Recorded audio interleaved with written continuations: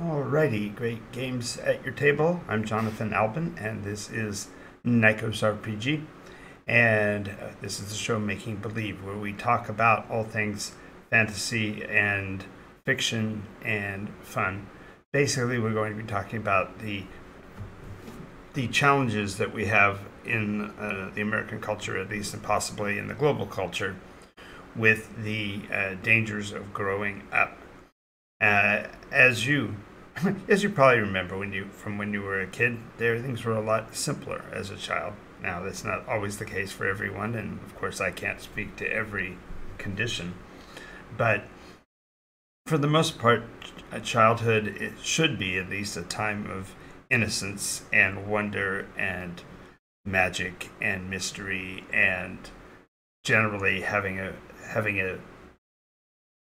challenging life in terms of just simply accepting and understanding and grasping all of the concepts of our lives here on Earth. And there are some major benefits of gaining adult consciousness in terms of being able to take care of oneself and that kind of thing. But there's also a great sorrow over the things that we sort of lose. And so today we're going to talk about how to reconcile the challenges between being a human being and growing out of the childhood that was our very nature from birth.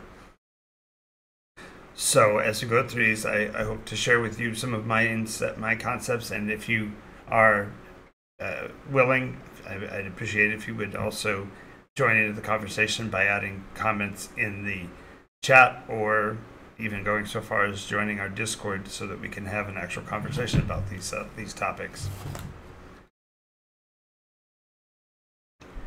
The first one I'm going to talk about is the fact that when we become adults, as soon as we start down that path, a great many of the fantasies that we had about our adult life are crushed. They're just destroyed. We think that when we are on our own, we will be free, and we think we will have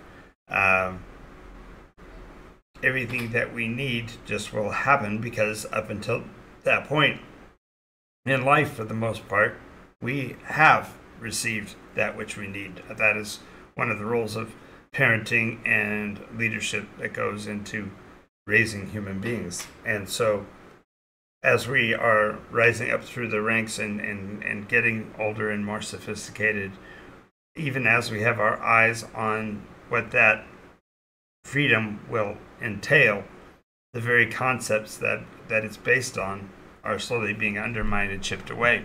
Pardon me.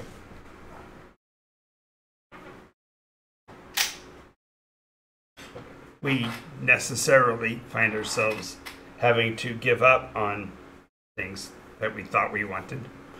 We think, well, I'll be a millionaire by a certain age, or I will be well placed in business, or I will attain the leadership of my games club or my football team or whatever. And all of these things that seem to be logical to us as children suddenly are crushed under the wheels of becoming an adult. And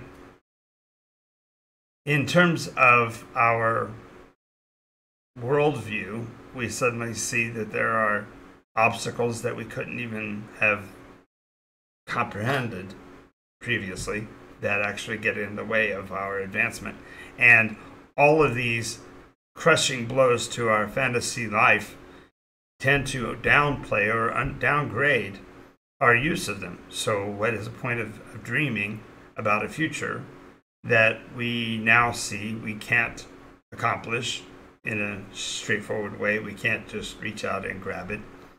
And this is a devastating blow to creativity and imagination, because you think you're going to be a great painter, and then you find out that you don't have the skill, or it's going to take a lot of work, or you don't have the resources. I remember when, in my case, growing up, one of the things that I had always, from a very young age, I really appreciated the sound of the violin. And so I wanted to learn to play the violin. And when faced with the reality that a violin was an expensive instrument and that it would be hours upon hours upon hours of dedication and work that I was not going to be supported in because my parents thought it was a waste of time and whatever. There was not going to be any of the easy parts to the process, and the economic barrier was simply too high. I wasn't in an economic strata where I could just go out and buy an instrument, and neither was I in a place where I was of a low enough income that I might be gifted such a thing. So I simply wrote it off. I said, okay, well, violin's not going to be my choice. Ultimately, I did perform in band, and I learned a lot about music theory, but I learned it at the percussion level because a drum was something my mom and dad could afford. So that gives you an example. The destruction of fantasies, therefore, creates almost an intention of putting away that creativity. Not only that, once we get to the point where we can actually go get a job, we find out what it really is to have physical labor, mental labor, actual dedicated drudgery, boring work, and these new levels of mind-numbing activities put us in a position where there's really no reason to spend time in creativity. Granted, our minds can go there, but now they are sent in ways that are frivolous because they're wasting time. And technically, if you're on a very dedicated job, you have to use both your mental and physical capacities, and therefore it literally squeezes the creativity right into the corners, pushes it back away. Now, the human spirit, I would argue, is indomitable. We pretty much keep doing what we decide we want to do. So you can soldier on, you can continue to move through that, but these new vistas of physical and mental labor have just put a huge burden on your time. In addition, we promote team sports, team activities, teamwork, because it's, again, part of what humans do. And because of that, we downplay or even undermine or eliminate individuality. You know, you go to work for a company, you must wear the uniform. You must meet their standards for haircuts. Your individuality is pushed down. Now, arguably in today's world, the world pushes back, and in some ways that's a great thing, but in other ways it's almost counterproductive for humanity as a whole. Now, don't get me wrong, there's a war going on constantly between the imaginative mind and the practical mind, because the practical mind is looking at survival, but you need to put a roof over your head and food in your face. At the same time, your imaginative mind is trying to maintain your identity and your creativity and your innovation. And those two are constantly at war, but the world doesn't help, because the world says, don't be an individual. Because when you're an individual, you are different. And if you are different, you can be targeted. And it's literally quelling the human spirit, pushing us out of the very space where we arguably do our individual best.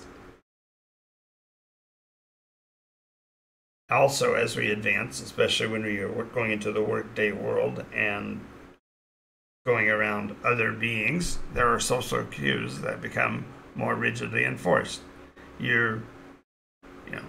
Yes, you have a right to free speech, but if you're in the library, you have to be quiet. There are social cues that become rigidly enforced, which deconforms us from the freestyle existence of childhood, where we're pushed away from the door to the playground. Recently I did a video on the end of recess, and it really is a bellwether in human development when we stop giving ourselves permission to engage in imaginative and sort of irrelevant activity. Because when we stop reaching into the realms of the impossible for things, then we suddenly start to draw lines and say things are impossible, even though they were only improbable before. This next one is kind of hard to explain, but the sound of silence is being invoked, and it has been for decades. The idea of a viewpoint that is other than the accepted cultural norm is slowly being pushed out as well, partially for economic basics. Companies and corporations do things to make money, and so if they made a position that, or they took a position that was adversarial to one or more of their constituencies, they're naturally shooting themselves in the foot. And so there is a de facto hush order placed on us as we grow up. In other words, we learn how to walk in a crowd and mind our own business and stay straight ahead and don't engage with others. And if we have an opinion that's different from the norm, we hold it back and we scrunch it down. And this forced sound of silence is deafening when your position, your decisions are being questioned because they aren't the same as everybody else. And for no other reason, this is dangerous because our identity is wrapped up in our ability to communicate. We are only known to exist because we can speak. Children that have developmental disabilities and have difficulty speaking are perceived as being less intelligent as those who learn quickly, even who don't have that mental capacity. So the ability to communicate becomes important, but at the same time it's being pushed down as being, you've got to talk the way the world talks. You've got to speak the words they speak. This leads to a gradual push towards conformity. If we are doing what the world says and we are acting the way the world wants, then we're all going to be quantifiable, identifiable, and yet separate. And this is important. They want us to build up the idea of independent thought and crush it at the same time. Our desire for preference means there's 20 different kinds of something that we can go get. But nonetheless, it is something that you have to go get. It's a thing that can be purchased.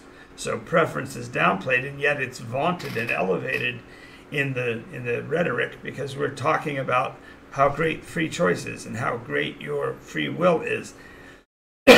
Even as we attempt to cookie cutter everything into boxes that can be defined and therefore get away from the very creativity and innovation that lies within each one of us. And that even leads to the fact that questioning becomes quelled. You don't ask a question. Don't. It's always been this way. Don't change it.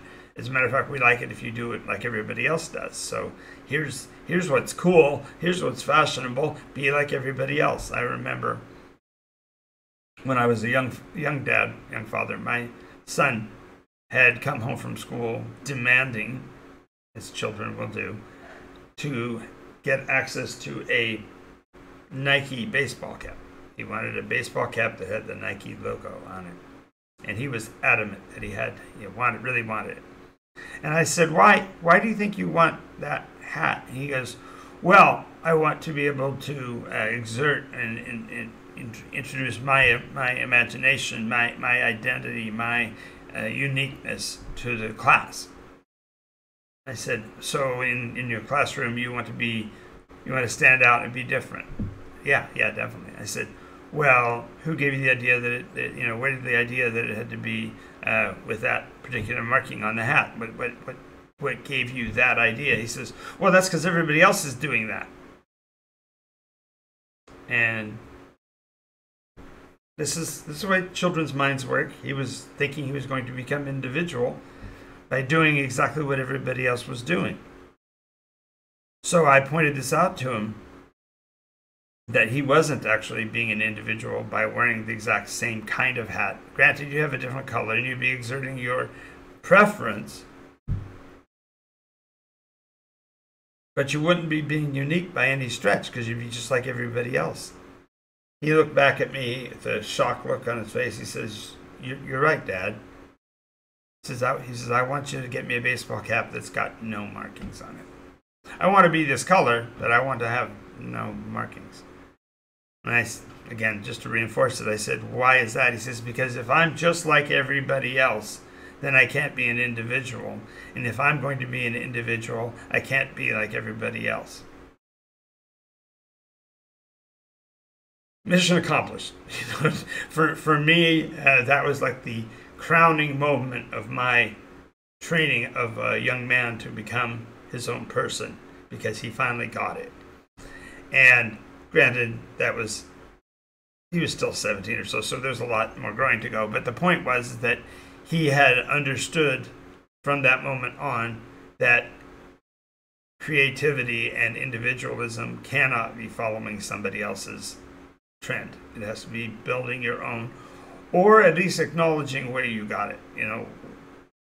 He always worked to make sure that his vocabulary was up to snuff with everybody else, but always try to find one or more words that he could add into a conversation that would cause people to look at him and go, "Where did that come from?"